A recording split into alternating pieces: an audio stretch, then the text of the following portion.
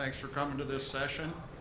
It's kind of a nice segue from Leslie's stuff to what we're going to do next. It's a dual presentation, be the next 50 minutes, and it's about the implementation of, I want to say intelligent compaction, but it's really intelligent paving.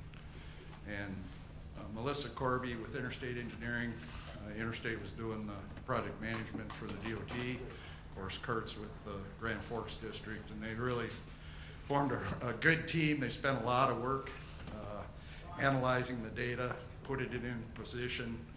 You know, I kind of consider them almost the experts of IC in our part of the world here. So let me do the introductions. Melissa's going to go first.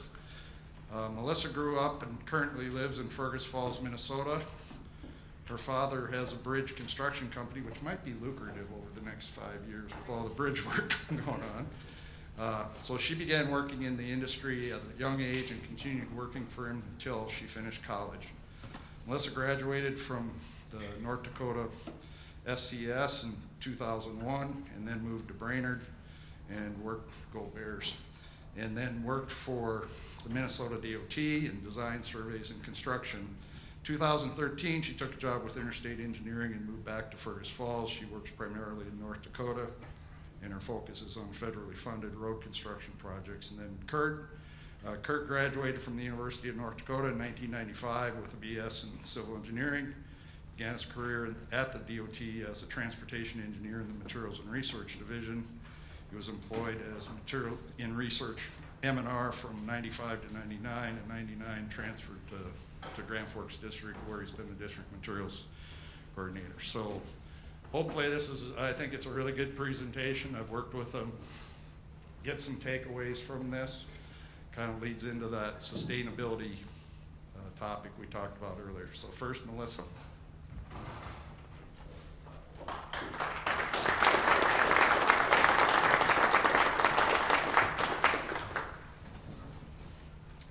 Good morning. Thanks, Kurt, or not Kurt, Ken. Thank you, everybody, for being here. This project was a fun one to be a part of. You know, if you pick up the plan set, it looks like just a normal mill and fill, and it was actually quite complex for several reasons. Kurt and I are going to talk about them, but our focus is going to be on three things. It'll be on project management, materials and research, and the advanced technologies that we use. And not only were some of them spec'd into the plans, but also the technology was being tested for initial research.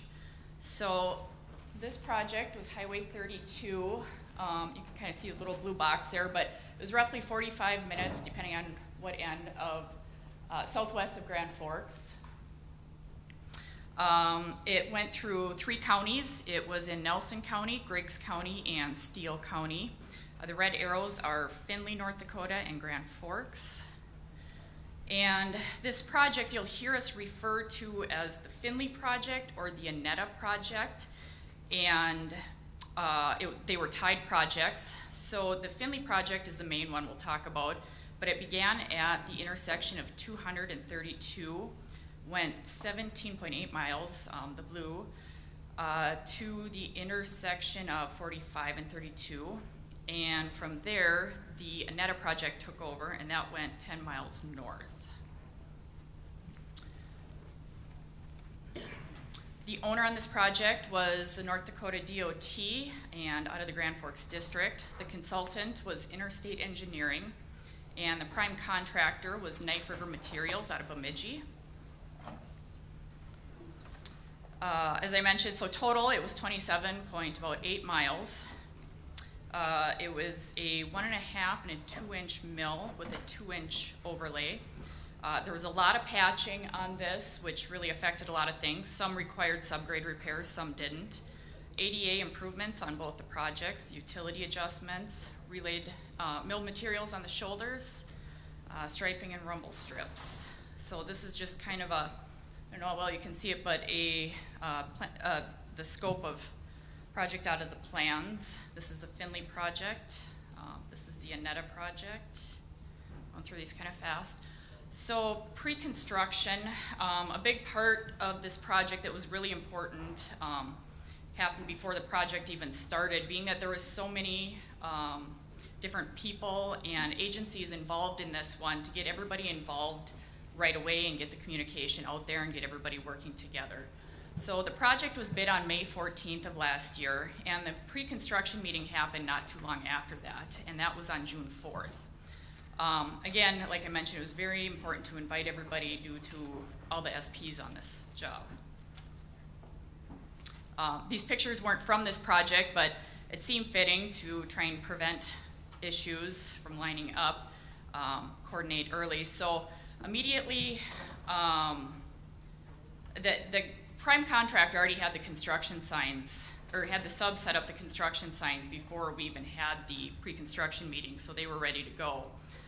So as soon as we had that meeting, the surveyors were out there, and they set control for the IC and PMTP work and created the alignment. And another important thing was this project had Finley and NDDOT days, and so we invited the municipal staff to the pre-construction meeting. Again, just open up that line of communication, make sure there's no hiccups.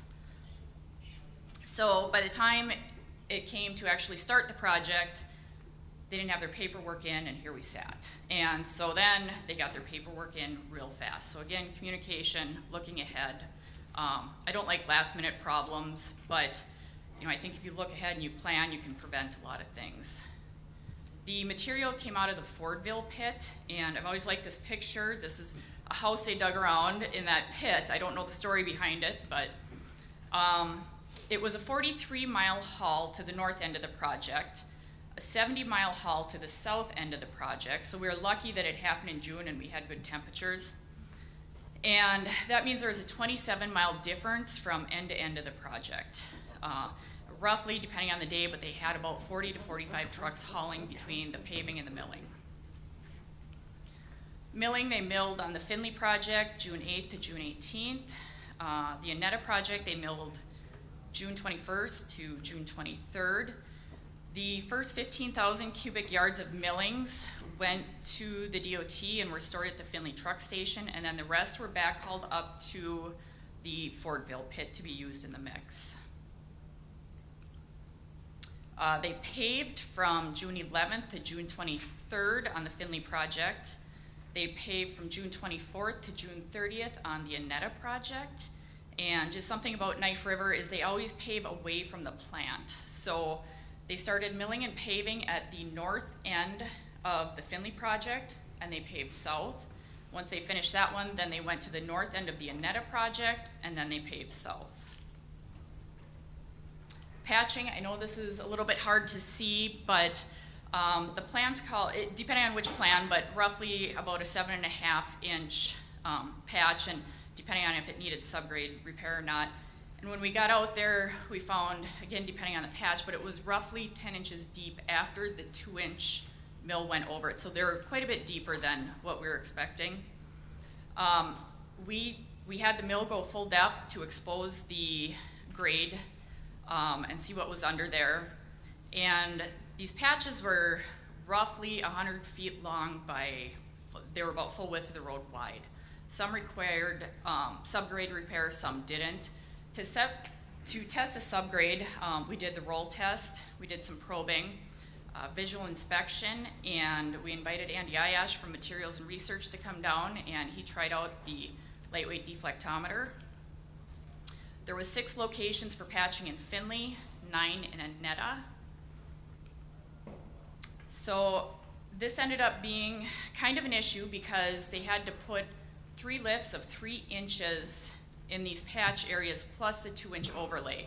So that took additional time for those lifts to cool, setting them back a little bit, and it just took more planning on their part. Also, we always try to get that vertical cut, and we weren't able to do that being the depth, and so we had to have ramps so the equipment could get in and out, and we could compact up against the edges. So we had to build those 25-foot ramps, and we really made sure that those got tacked well. So part of this that I am really excited to have been a part of was just all the different innovations that they used. So a couple came up. This had 2 different binders with test sections that Kurt will talk about. It had intelligent compaction. It had the paver-mounted thermal profiler. It had the rolling density meter. It had the ride spec, or SP, and it had density cores on, and density cores aren't unusual, but it did have it on the patches on these projects. And the lightweight deflectometer. So I'll let Kurt talk here about some of these. Okay, thank you, Melissa. Good morning and welcome, and thanks for the opportunity to visit with you about the project today. So I think before I get into the technologies that we used on the project, I'll talk a little bit about the binder sections themselves. And so typically on these mill and overlay projects, we always have, we always specify maybe one binder. And basically over the years, we've exclusively, specified like a PG58S28 binder. And for those of you who are not really familiar with the nomenclature, it's performance graded for one thing, and the 58 and the 28 mean that the material should reasonably perform well for us between the temperatures of 58 degrees Celsius and minus 28 degrees Celsius. And then the fact that it's unmodified means there's no additions. And so we thought it'd be the right time on this project to kind of break the normal and maybe try another binder on here that we could compare it to the usual binder we use. So we ended up specifying another one by the name a 58H34, which is polymer modified.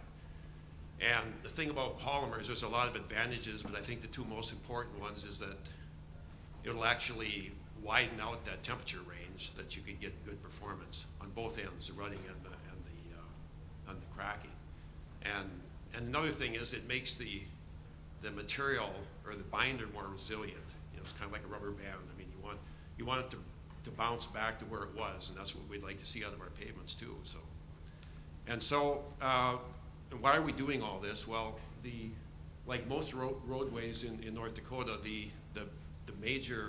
one of the major distresses is thermal cracking, and that thermal cracking is not a load. It's not caused by loads. It's really caused by our climate. The fact that it's getting 30, 40 below zero. The pavements contract and they really take a lot of stress, and they just about literally want to, pull themselves apart. And in some cases they do, and a crack forms just like the one here.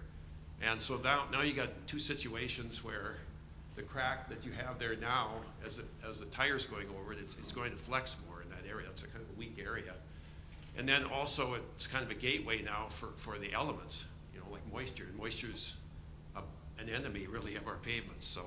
So if you get them both in there at the same time, and you get, like in the late fall and early spring and things, and the traffic is going over it, you're creating a lot of forces in that pavement that will actually start to wear it away. And over time, it'll start to pump out that material, and it actually, you have material loss in those areas, and that's what you see over to the left there, is that settlement. And that actually ends up being a ride issue then for us. And so I won't go through the whole history here of the road, but the last overlay prior to this one was 2007.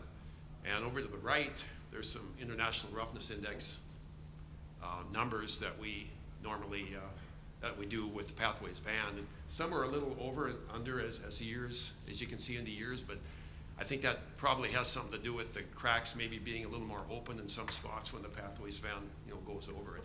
But as you can see, it's kind of an upward trend. So, and this is has a lot to do with programming these projects again, is the ride.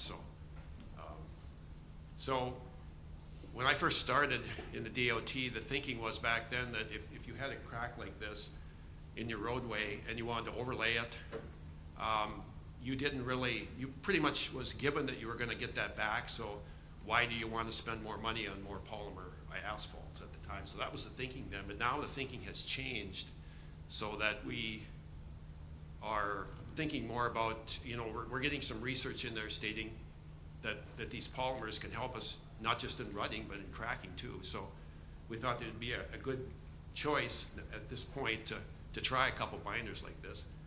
And so that's what we're going to try to do, is to see if this polymer modified asphalt is actually doing better will do better for us. So this is how the project actually got built.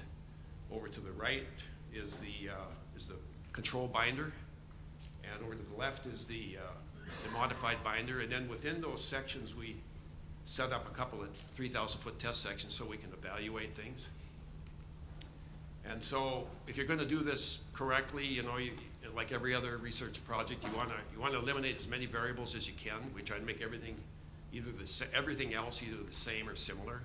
And so we, you know, tried to make sure that these particular things here were at least similar, very similar in nature, so that when we go to evaluate it, the only variable we have is the binders.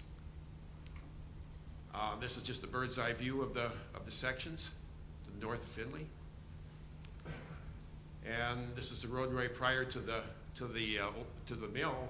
We went out and actually GPSed all these sites. That's Riley from our Grand Forks office went out and did this one Friday afternoon, and so we came back then and we plotted all that from both test sections, and then when we do some further evaluations, now we can actually you know, go in and plot or overlay what we have that comes through, or if it comes through. And then we did a lot of testing too on this, or I should say a lot of sampling on both test sections, and we mostly sampled for performance testing, and basically all the performance test is trying to do is to attempt to recreate the stresses and strains that a pavement is expected to go through on the road in a lab setting. So, you know, it tries to characterize it and tries to see how it's going to behave. And so there's quite a battery of these tests, and actually we're going to be evaluating the course and comparing it to these performance tests as we go. And so we're going to be doing several of them. Materials and Research has just acquired several performance testing equipment, and we're going to be, some of the mix is going to be tested there, as well as UND is going to do some testing. Some of their testing is actually inputs for the ME, Ash2ME pavement design. And also Leslie and her team from the Mobile Asphalt Technology Center graciously offered to do some testing for us too on these two binders. And we also tested the binder in the Materials and Research Lab, and that all passed good. So now I'm going to switch gears a little bit, talk about the construction, or the technology. And basically we started looking at this about 5 years ago in the DOT, and you know, for research reasons, and we wanted to know a little more about the pavements that we're doing.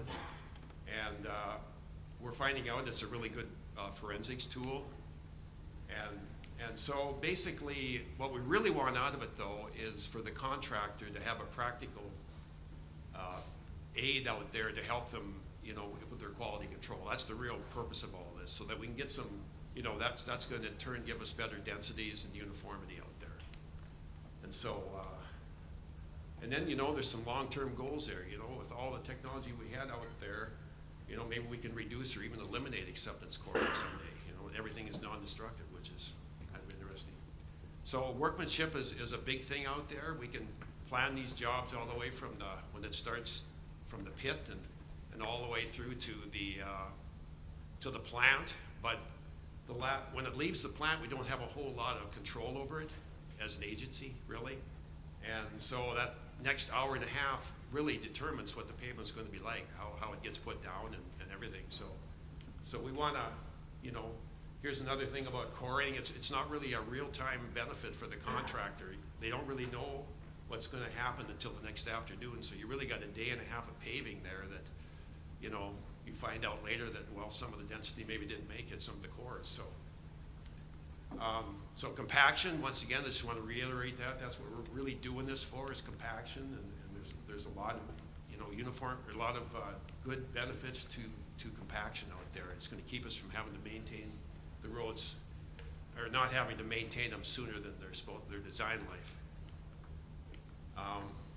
Okay, so some of the technologies we used was intelligent compaction, which is basically just a roller-based technology, and it's equipped with GPS. So basically, every square foot of pavement out there has got some sort of history on it. You know, how many times the paver went over it, what was the temperature every time, and what roller went over it. So there's all kinds of things you can get out of it. And then we have a paver-mounted thermal profile, which is basically just a camera, infrared camera mounted on the paver. Whoops, let me back up that one. And just want to show you that video real quick here. It's basically what it does all day long on the paver. It just goes back and forth and measures temperature. And it's a good indicator of the segregation or anything that's out there. Also, that's just a schematic of it there. Rolling density meter, or the dielectric profile system, is Amy and John from Materials Research were out there, and Aaron, and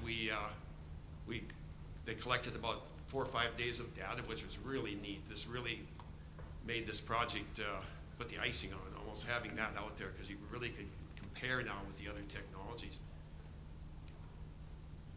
And basically, that's ground penetrating radar, and it's non-destructive. And it's full coverage. That's what's the real thing about it. And so also, Melissa mentioned that Andy was out with the lightweight deflectometer, and that's a really interesting. I think that has a lot of future also with measuring deflections and stiffness, and it's very practical and quick.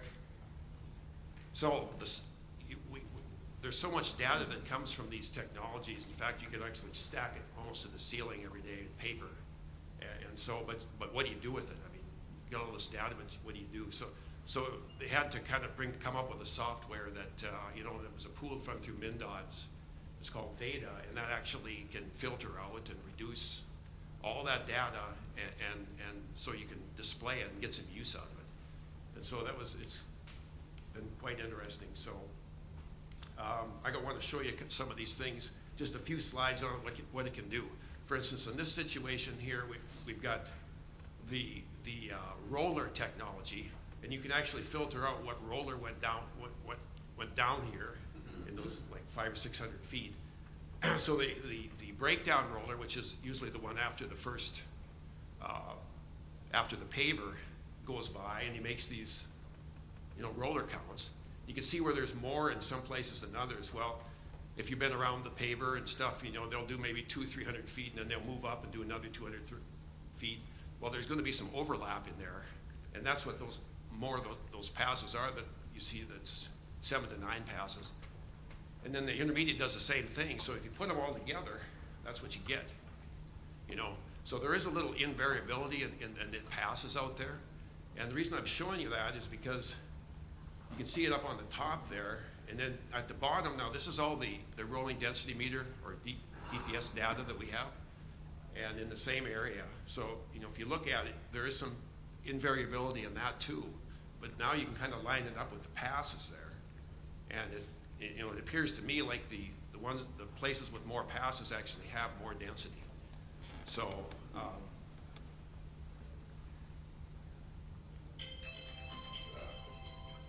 okay, this is another photo, just a little bit busier photo there, but the top is the actual thermal profile that comes off that camera on the paver. And you can see there's some segregation in there. It might be like cyclic segregation that comes up maybe from the truckload.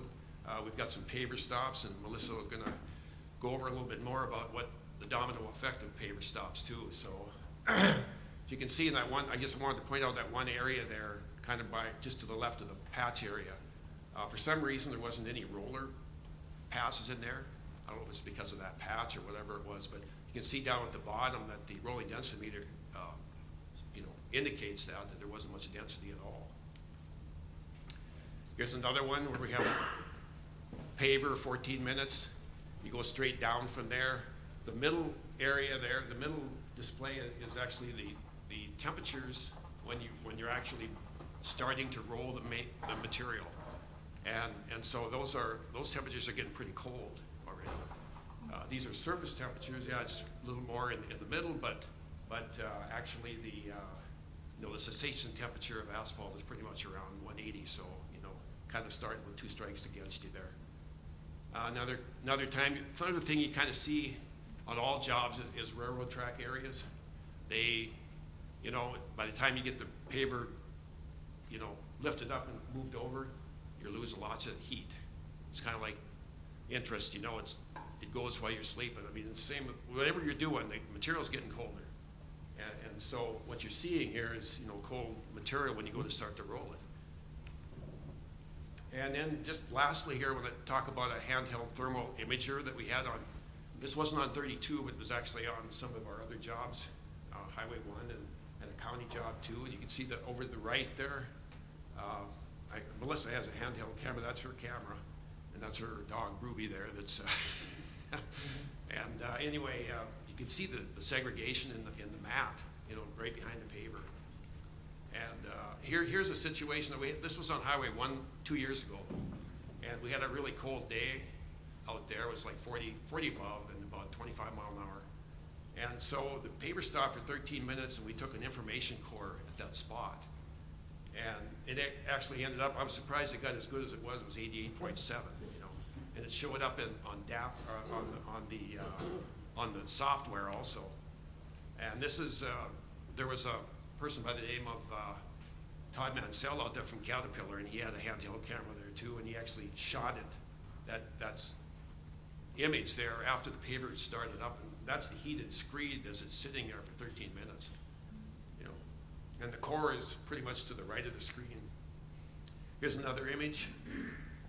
That particular camera he had, you could actually show the thermal image and then a regular picture, so you can actually see the material segregation there. And if it's segregated materially, that'll detect that too, because the temperature comes out of that material faster, so you can actually see that. So this is just this is how it showed up in the software. Here's just a short video I want to run here. Let's see here. This is in the paver, right in the auger system before it hits the screen. You see that area there in the middle, how it's kind of stagnant. It's cooler, and so that sometimes that affects, you know, as it's coming out of the screen, as far as some of your material that you get on the roadway.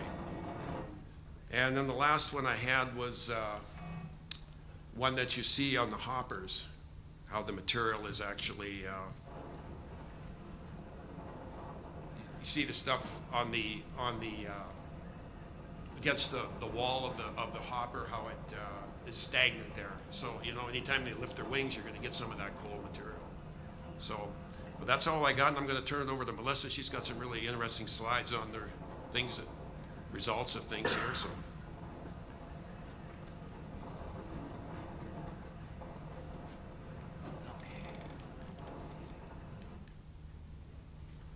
So I remember hearing at the DAPA conference that we measure the quality by density and the public measures it by ride. So we're going to talk a little bit about both. A little bit about the density on this project. The rolling pattern, they used a rubber tire for the breakdown, steel drum for the intermediate, and obviously steel drum for the finish. Out of that Fordville pit, they had 50,800 tons for mainline and about 4,100 tons for patching. And they ended up with about $109,000 in incentive paid for densities. Average densities on this project, mainline was 93.4% and longitudinal was 92%, so we got really good densities. Just a couple lessons learned. One day we had a rain event, everybody knows, watch for rain, but this one, we ended up wasting 343 tons, and the contractor gave the state a really nice subgrade repair.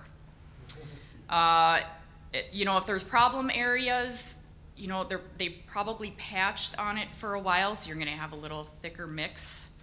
Know your contract language and let that make your life easier. And this one, they were tied projects, and one, in the patching, the oil was incidental, and the other, it was paid separate. And so that made things a little more hectic as far as paying for incentive on the patches. So just check your bid items. A little bit about the ride. So again, the Finley project was 17 miles and the Annetta project was 9.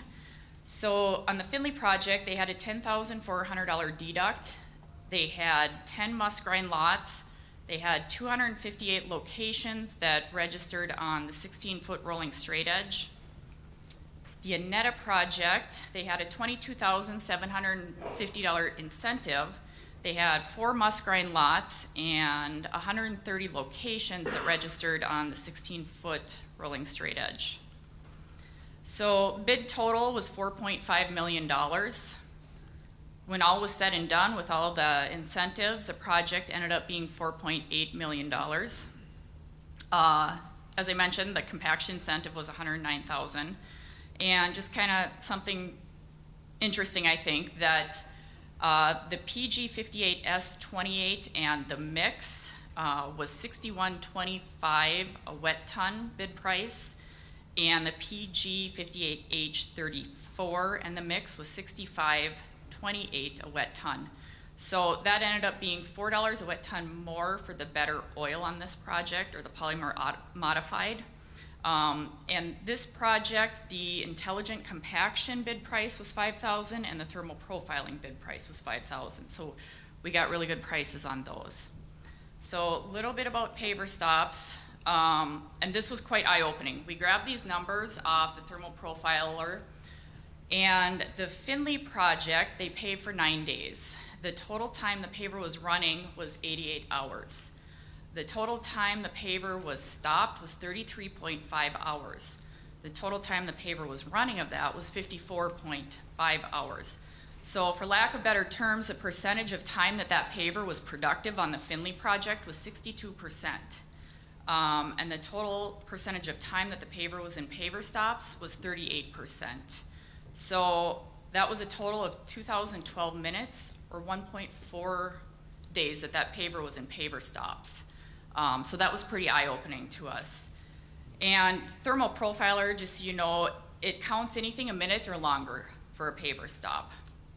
So the Annetta project, they paved for 5 days, 42.8 hours the paver was running, 17.1 hours it was in paver stops, and the total time the paver was moving was 25.7. Percentage, the time the paver was productive was 60%, and the percentage of time the paver was in paver stops was 40%. So this equates out to be 1,025 minutes, or 0.7 days that it was in paver stops on that project. So this, as Kurt mentioned, on the left here, this is the thermal imager that our company bought, and it gives you just a little better visual of the paver stops. This is just the same paver stop. And so as we started digging into this technology and looking at things that, you know, were cause and effect and correlated together, paver stops are a huge thing that affected these IRI and MRI numbers. So every time you see a spike in your MRI numbers, it doesn't mean there's a paver stop, but every time there's a paver stop, you see a spike in those numbers. Workmanship on patches, joints, taking mix from main line to pave the county road. So just at the bottom of that picture, I should say county road approach, but just slowing that paver down, you know, as they're taking trucks off the main line and paving the county road, you're slowing it down or you're causing it to stop more often. Same thing, taking mix from main line to pave patches. Strong winds, cooling temperatures faster. We noticed a correlation for winging out for those field approaches. Trucks stopping to backhaul mix. Again, it just slows the process down. By the time they go up there, you know, load up with millings, drive back to the plant, dump them.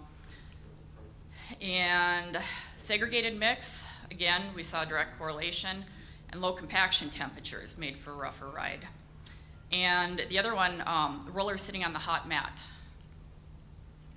So Tyler helped us put some of these technologies all together into Excel, and we came up with some different graphs. This is one day, this was on 6/16, and it just had kind of everything involved. So your orange is your MRI numbers. Your purple is your patches. We did 3 patches that day. Your black at the bottom is your paver stops. So you can kind of see, you know, how they all correlate. Where there's black, there's the spikes and the MRI numbers.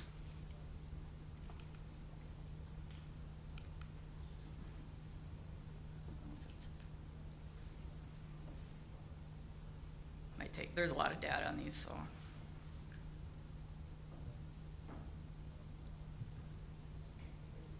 Oop, no, it went too far.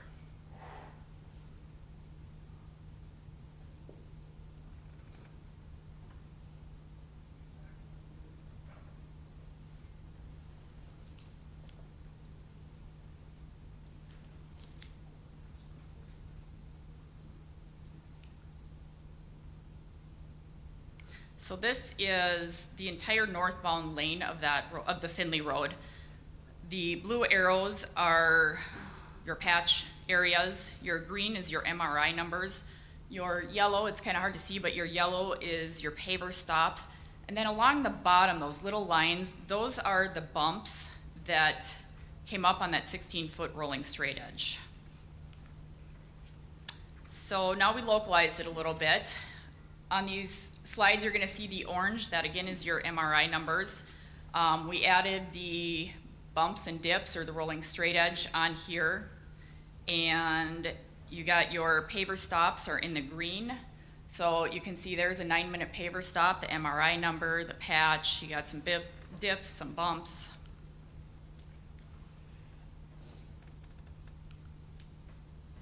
Again, I can't see what that says. 20-minute paver stop, the spike in numbers, 8-minute spike in numbers.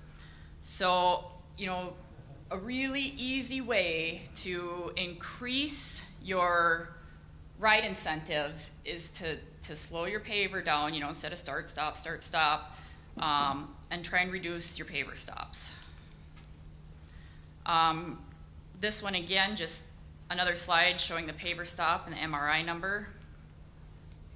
Another one, 48-minute spike, 10-minute spike. I don't know if you can see these, but it looks like it's around a 350 MRI number. This was at the very south end of the project. So the last day they were paving on the Finley project, and they had a lot going on because that was a 200 intersection. And so you can see some bumps, some dips. They had a 133-minute paver stop, and the number spike. The next one has, I don't know how well you can see it, but a photo of the temperatures in there, which again played into that. This is by the Sharon Railroad tracks, and this was probably our worst piece. If you look, there's about a 1,600 MRI number there. Some dips, some bumps, paver stops. You're never going to not be able to pave at railroad tracks, but with some foresight, if you can try to plan things out and just eliminate as many of these issues as you can.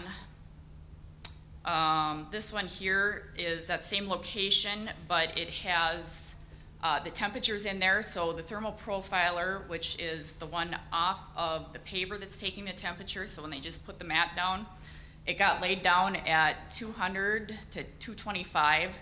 And then when the first roller hit it, it looks like it was 140 to 150 degrees. So, you know, that's part of, that area just had a lot of things going against it. Again, you got your dips, your bumps, your paver stops, your MRI, everything, you know, it's kind of same theme. Here's an example of where one of the rollers was sitting, you know, and your numbers spiked 12 feet, 12 feet. This, as Dustin talked yesterday, the MRI lots are 528 feet to 1/10 of a mile. So this is an example of one lot, and you can again see the correlations, and the picture up there shows your temperature also playing into this, and you know, the paver speeds, when it varies, those can affect your numbers. This one here, same type of photo, another lot. Your roller sat for 14 minutes, caused a bump. Here, they had a paver stop for 57 minutes, caused a spike. You can see the paver varied in speed, and then the 140 to 170 temp. So these are all things that we knew, but this technology is just kind of reinforcing and proving it. This one here, same thing, speed of paver, the roller sat, and where it sat, it was about 220 to 230, and it created that spike. Again, the dips and the bumps. So as far as these are the good things that we're seeing come out of this technology. And one of the pieces that I've really enjoyed about this project is just all the different entities that were involved and working with all the different people. So my boss says that engineering is about building communities, and I thought that this would kind of sum up this well. This was out on the project, and this was one of the Knife River workers.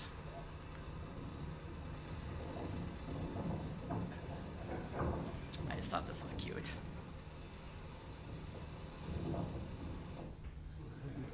So, oops.